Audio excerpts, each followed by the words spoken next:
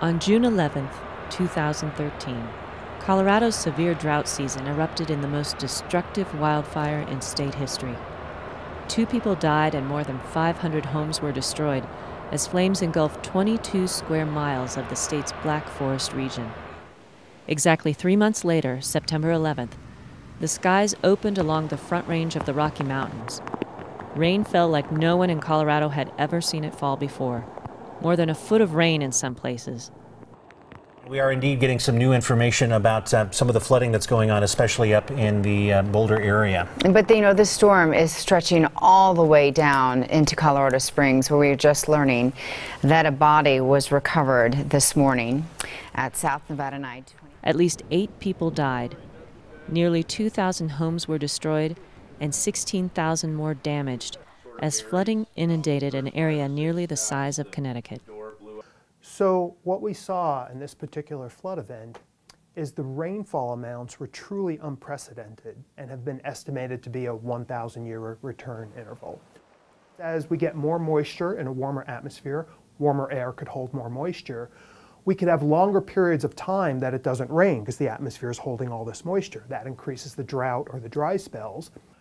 But what climate change appears to be doing is increasing the odds or the chances of this kind of flood happening. As the world warms and the oceans warm, there's more water vapor in the atmosphere.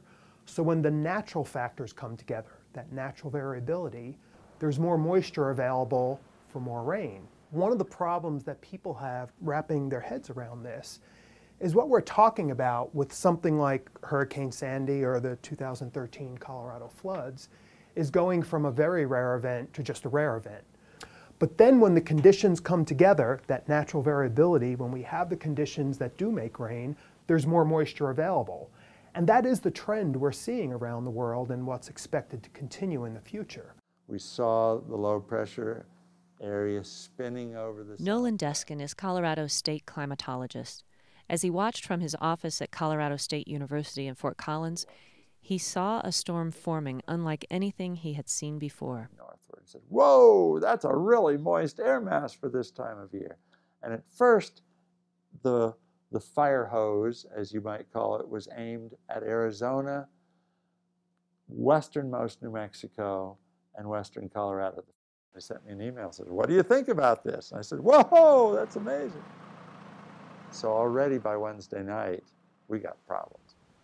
Pouring rain throughout all of Boulder and urban flooding, and then with each passing hour the magnitude of the water reaching the river channels growing, and then all the rivers coming out of the Front Range, foothills and mountains all growing. Bigger magnitude of rains than I believe we've ever seen, and we have data going back full century, a little bit more. We don't think we've seen rains like this at those altitudes to produce anything like this. So this is like, oh, okay, we knew it was possible, but we haven't seen it happen. What actually happened was surprising. The 1,000-year rain didn't produce a 1,000-year flood. Whereas the flooding that resulted from the rain wasn't necessarily as unusual, although it still was quite unusual, and it depends on where you were.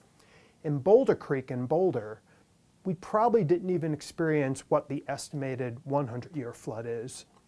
But in other creeks to our north, especially the St. Vrain drainage and the Big Thompson River, they probably saw a flood that was a little bit more unusual than Boulder saw. And the reason is the rain is just one component. Flooding involves 2 sciences. There's the science of meteorology, that's the rainfall, and the science of hydrology, which is what happens to that water once it's on the ground. And that's just as important as the rain. Lessons learned from earlier floods meant Boulder and some other mountain towns had made adjustments to streets, sewers, and riversides that allowed the 1,000-year rain to dissipate into a 100-year or even a 50-year flood. Well, the terminology 100-year and 1,000-year event is confusing, and it's also a little bit misleading. There's a lot of people, when they hear something like a 100-year flood, they think, well, if we just had one, we don't have to worry for another 100 years. A 100-year flood is a flood that has the 1% chance, 1 in 100 chance in any given year of happening. Another element is at play. Because of climate change, the so-called 100-year flood may happen more frequently. Then our estimates of what the 100-year return period are might not be accurate anymore. There might be a higher return frequency than what our statistics show.